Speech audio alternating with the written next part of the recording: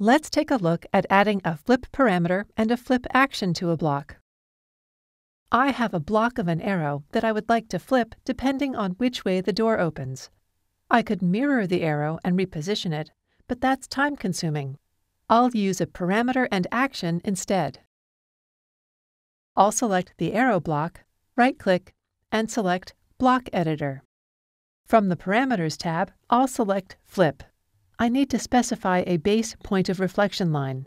This will be the axis for the arrow flip.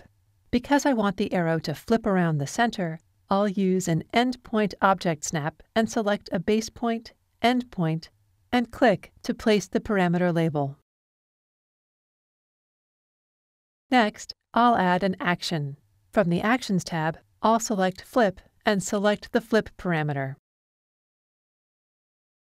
I'll select the geometry I want to include in the flip and press Enter. Finally, I'll close the block editor and save the changes I made. Notice the arrow grip when I select the block? I turned this block into a dynamic block.